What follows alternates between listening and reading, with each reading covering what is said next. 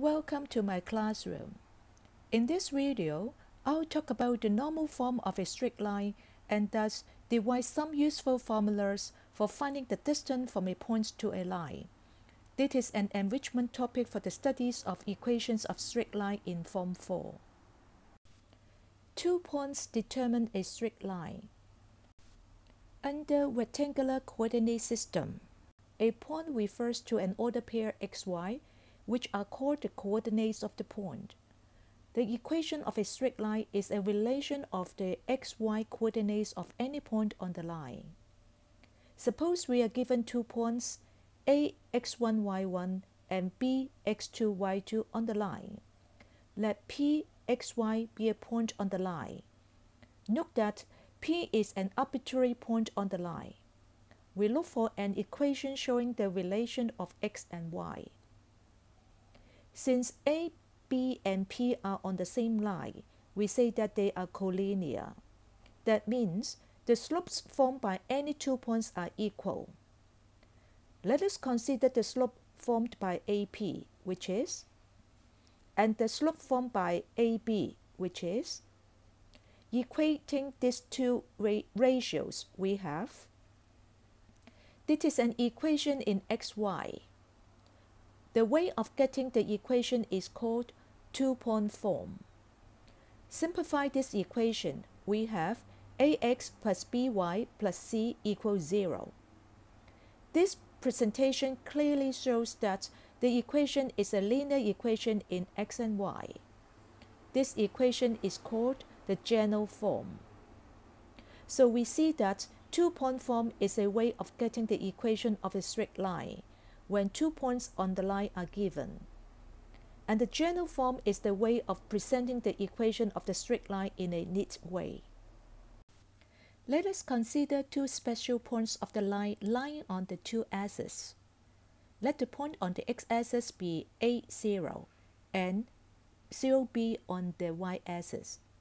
That is, the x-intercept is A and the y-intercept is B. Note that the intercepts are numbers, not ordered pairs. Apply the two-point form on these 2 points. We have. Simplify. We have. Further simplify. We have x over A plus y over B equals 1, a very neat form. X over x-intercept plus y over y-intercept equals 1. We call this form the intercept form. That is, when we are given 2 intercepts, we can get the equation of the line in the intercept form directly. For example, x-intercept equals 3 and y-intercept equals 4. The equation of the line is x over 3 plus y over 4 equals 1. Of course, we can turn it into the general form like 4x plus 3y minus 12 equals 0. But the intercept form helps us to draw the line in a very easy manner. This time, we are given a point A, x1, y1, and the slope m. Note that the slope m may convert to an angle theta such that m equals to tangent theta. This angle theta is the angle of inclination of the line. Let Pxy be an arbitrary point on the line. Then the slope formed by PA, which is equals to m. Thus, we have the equation. This equation obtained by a given point and a given slope is called the point-slope form of the line. Of course, we can also simplify the equation into the general form. Now, consider a special case. The given point 0z lies on the y-axis and the slope is m. That is, the y-intercept is c and the slope is m. Apply the point-slope form. We have. Simplify. We have y equals to mx plus c. By the given slope m and the y-intercept c, the equation of the line can be obtained directly. This form is called slope-intercept form. This form is a well-accepted form. We don't need to convert it back to the general form unless otherwise specified. Again, this form helps us to sketch the graph of the line. For example, Given the slope equals 1 and the y-intercept is 2, we mark the point 0, 2 and convert the slope 1 into the angle of inclination 45 degrees. Then the line can be sketched easily. And so is the equation y equals to x plus 2.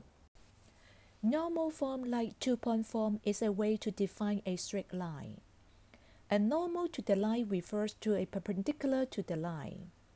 Here, to make my presentation a bit easy, I put down a straight line first. We consider the normal drawn from the origin to the line. To define the normal, we need two measures, the length and the direction.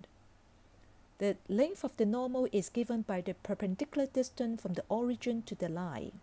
We denote the length by p. The direction of the normal is given by the angle measured from the positive x-axis to the normal in anti-clockwise direction. We denote the angle by theta. A straight line can be uniquely determined by p and theta. We are going to see how the equation of the line is obtained by the given values p and theta. Here, theta helps us to get the slope of the line. By exterior angle of triangle, we have the slope of the line equals tangent theta plus 90 degrees, that is, -1 over tangent theta. Also, p and theta together help us to get the point on the line. The foot of perpendicular is given by p cosine theta, p sine theta. Now we have the slope and the point on the line. By point-slope form, we have the equation of the line. Simplify the equation we have, that is, x cosine theta plus y sine theta minus p equals 0. This is the normal form of a straight line. Suppose the length of the normal is 1 and the angle of the normal is 30 degrees. The equation of the line can be obtained by the normal form directly, which is x cosine 30 degrees plus y sine 30 degrees minus 1 equals 0. Or we can change it into normal form, root 3x plus y minus 2 equals 0. In the previous example, we see that the normal form of a straight line can be converted into the general form by simple simplification. But if we are given the equation of a straight line in general form, can we convert it into the normal form so that we can get the information of the normal, say p, the length of the normal, or the distance from the origin to the line? The answer is positive. Let us see how to do it. Suppose the general form of the straight line is given, which is ax plus by plus c equals 0. We want to change it into a normal form like x cosine theta plus y sine theta minus p equals 0. There are two conditions need to be satisfied. First, the coefficient of x is cosine theta and the coefficient of y is sine theta. Both values are lying between -1 and 1. And these two numbers satisfy the identity that sine squared theta plus cosine squared theta equals 1. Second, the constant term must be non-positive because p is greater than or equal to 0, so negative p should be less than or equal to 0. To achieve this, we first derive the equation by square root of a squared plus b squared, so the first condition is satisfied. For the second condition, we adjust the sign with the plus or minus. Here, the sign of the square root of the denominator is opposite to the sign of c because the value of p is positive. When c is 0, that is, the line passes through the origin, p is 0, then the sign is same as b. For sine theta is always positive for acute or obtuse angle. Consider an example. Given the general form of equation of a straight line is 3x plus 4y plus 5 equals 0, the normal form of the equation is, that is, thus p is 1 and tangent theta is -4 over -3. So theta is an angle in the third quadrant. From calculator, we have theta equals to 233 degrees. From the normal form of a line, we can find the distance from the origin to the line directly, which is the value of p. We would like to derive a general formula for finding the distance from a point p x0 y0 to a line L ax plus by plus c equals 0. The way of doing this is that consider the normal form of L, which is let d denote the distance from the point P to the line L. Consider the line L prime passing through the point P and parallel to the line L in normal form, which is, now the point P lies on L prime so that the coordinates x0, y0 satisfy the equation. Thus we arrange the terms and we get d. So d is given by substituting the coordinates x0, y0 into the normal form of L. In other words, we have d. As d must be non-negative, we take the absolute value instead of the plus or minus sign. Let us consider another situation where the point x0, y0 is here. According to the previous discussion, we construct the line L prime parallel to L. This time, the angle of the normal is theta plus 180 degrees, and the length of the normal is d minus p. So the normal form of the line L dash is this. Rearrange the terms and substitute the point. Taking the absolute value, d is still given by the same expression. This is the formula giving the distance from point x0, y0 to the line ax plus by plus c equals 0. We can check this formula with an example. Say, the distance from the point 3, 4 to the line x minus 2y plus 3 equals 0. After substituting and simplify, we have 2 over root 5. The distance between two lines is the smallest distance between 2 points, each taken from the given lines. Thus, for two intersecting lines, the distance between them must be 0. For two parallel lines, the smallest distance between the lines is the perpendicular distance of a point taken from one line to the other line.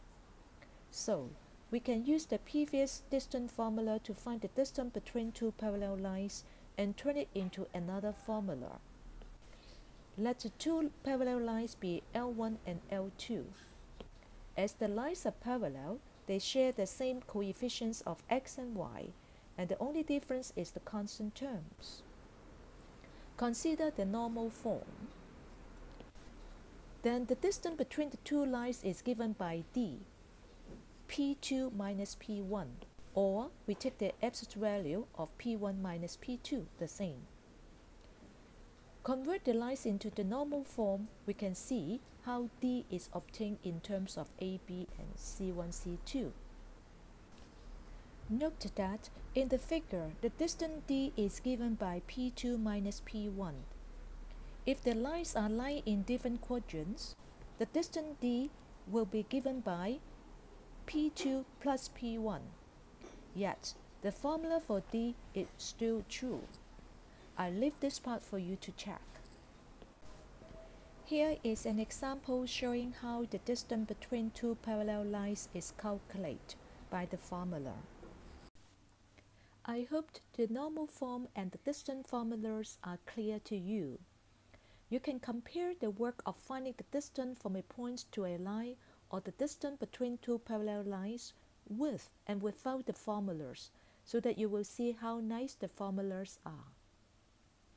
Another remark I would like to place here is that the distance formula can be elegantly extended from 2D to 3D. Here is the formula. You may derive this formula on your own by using vectors. Hope you enjoy.